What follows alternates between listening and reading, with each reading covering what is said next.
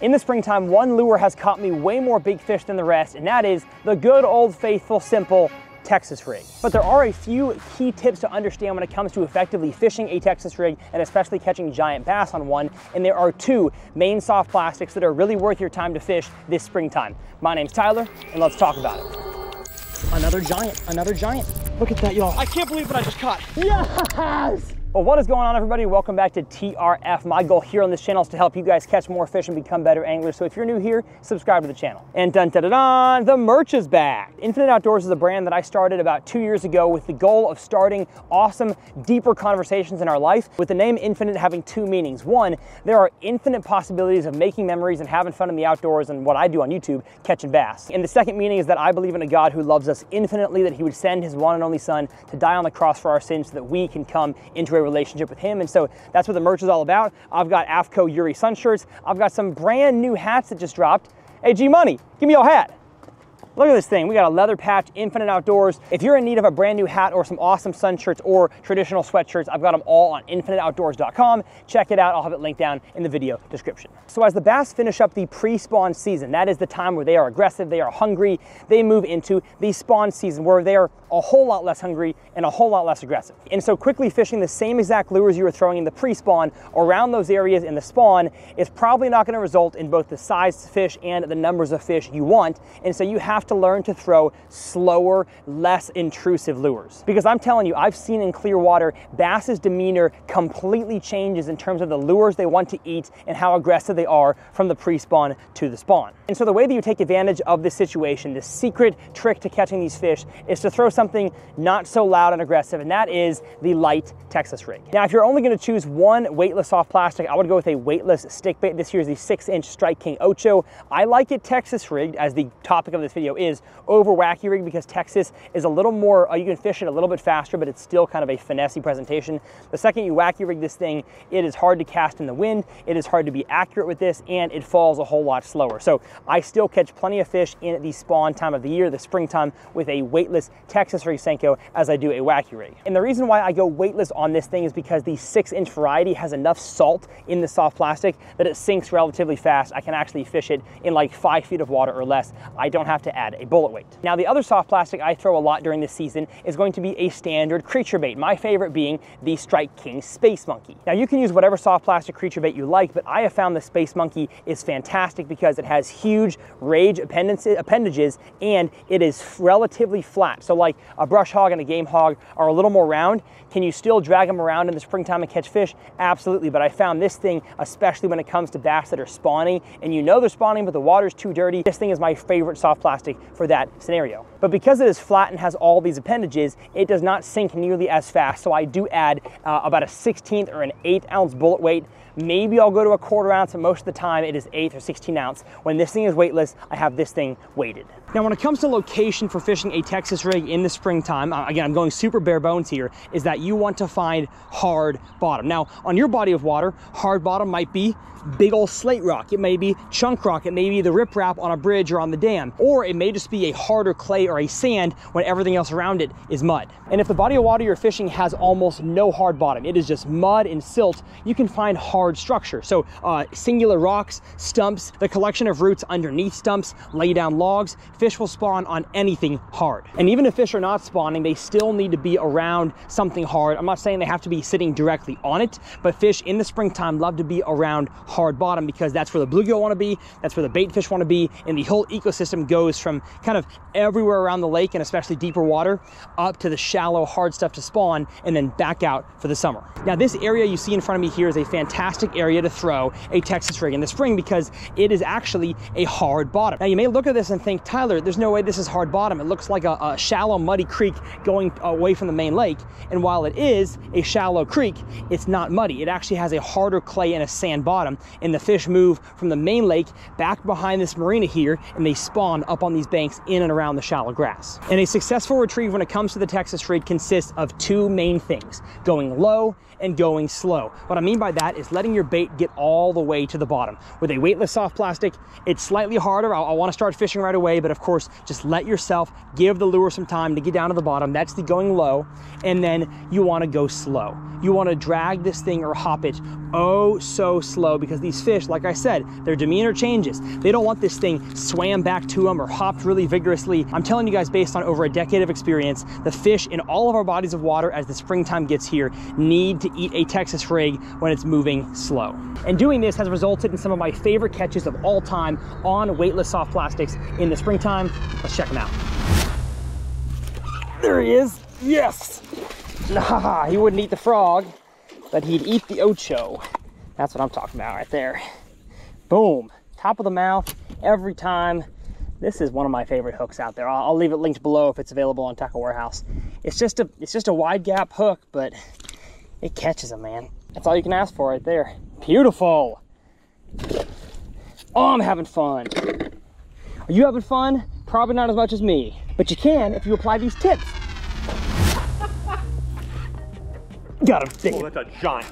That's big. And finally got one. Finally got one. Finally got one. Get in the boat. Get in the boat, baby. Yeah. Yeah. There you go. Who needs a net, baby? That's what you call a comeback right there. Oh, baby. Let's go. No, four. Oh, four and a half. Oh, we got. Let's go, baby. Okay, got it. Oh. Yep, yep. Dude, that's a fat fish. Holy cow, it's fat. Holy cow. Wow. Oh, hello. Hello. Look at that fish right there. Oh, and I would not have gotten that fish if I was not slowly dragging. Look, dude, look at the dimensions of that thing. Holy smokes. And you can tell that was on a bed. Her tail is all kinds of beat up. Gosh, I guess the swim bait can be a 1-2 punch with the Senko too.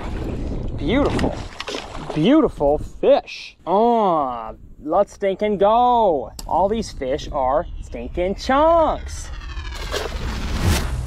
Oh, you got it. Biggin. Biggin. How big? I don't know, but it's really big. So that was the same fish you had hooked earlier. Maybe not that big, but it's pretty big. That's a big one. Oh, that's a big one. That's a big one. That's it. Just play him good. Play him good. Yes, sir. That's pretty big. That is pretty big one. Giant. Holy cow. Oh. Well, I got the big one. Give me some of that. Okay, I take back everything I said about new brush being no good. If there's brush in the water and it's springtime, throw there. Gosh, dang it, man. Holy cow. These fish are different. My gosh, they're different. I'm eating beef jerky and this fish belongs to me. Oh gosh, what are these proportions I'm seeing? Oh my goodness, like genetically mutated. Wow. 2 thumbs up for me. He did. I'll get him now. Probably ate your bait.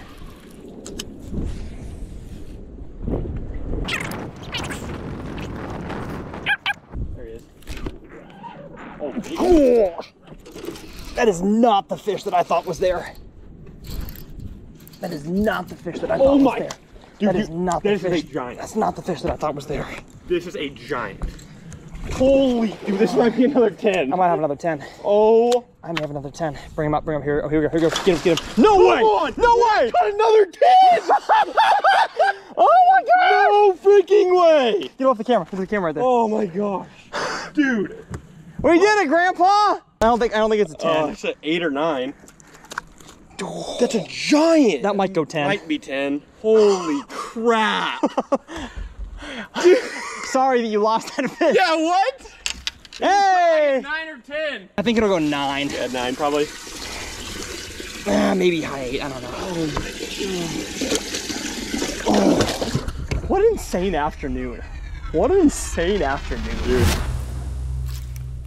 No way. I just threw it over there to clear my spool.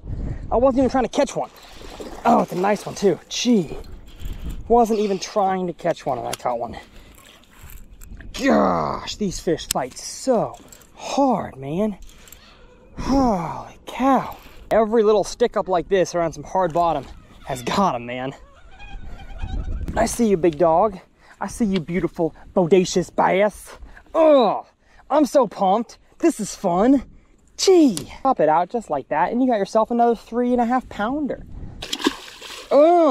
You gotta fish in the spring, folks. You got to. Like, there's no ifs, ands, or buts about it. You're gonna take off more days, get a babysitter or whatever. Fish more in the spring than you ever have. You'll catch more. Gosh, there he is. I knew there'd be one there. On the old Texas rig. Chill, buddy, my gosh. I knew it, I knew that was one. I think he's big, He was playing with it for a while. I knew it stinking was, let's go. Oh gosh, fail of a boat flip right there. Holy cow. My gosh, that's a 6 pounder right there on the Texas rig, corner of the mouth. Beautiful springtime Texas bass. That's what I'm talking about, baby. That 16th ounce tungsten weight really helped me maintain contact with the bottom, and I could tell something was munching it down there, and it was this beautiful girl. Let's go.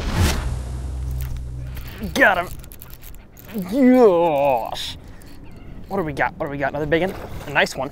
Nice one for sure. Oh, gee, I had trouble opening the button there. Beauty, let's go. That right there is where you want to see the Texas rig, in the roof of the mouth, just like that. Thank you, friend. Biggins, I love it.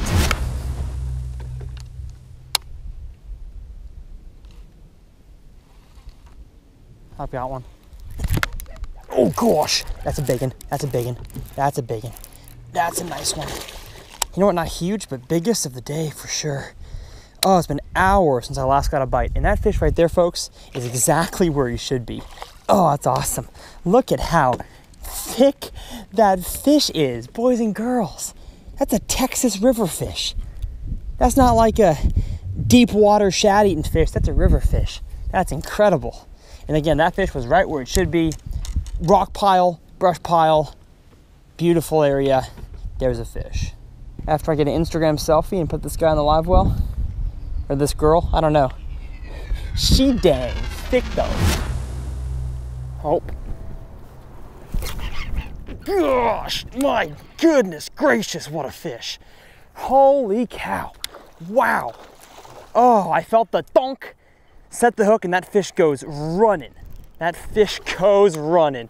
What an angry fish, man. And if I had fished any faster, I would have totally skipped over this fish. Absolutely stinking beautiful 4 pounder. Again, Texas rig, right where it should be, roof of the mouth, right there. Give him a nice hook set and catch you a big.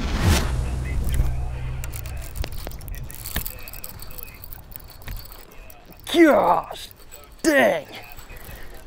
Holy cow, holy cow. My gosh, bring him up, yes. Oh. It's so stinking skinny. What the heck? That's like an 8 pound head and like a 5 pound body.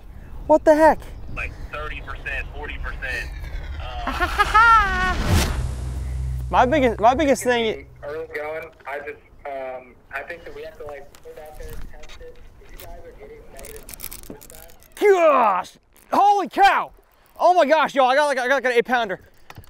Oh my gosh, holy cow. Oh my gosh, one sec. Oh, where's my net?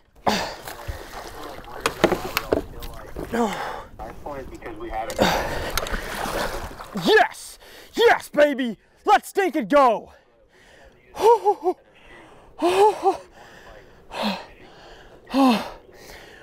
What a way to end the video. I was on a business phone call with Strike King and Luz as I hook this behemoth. Oh, my camera's about to die. Let's get a new battery. Oh, holy cow. That's a 7, I think.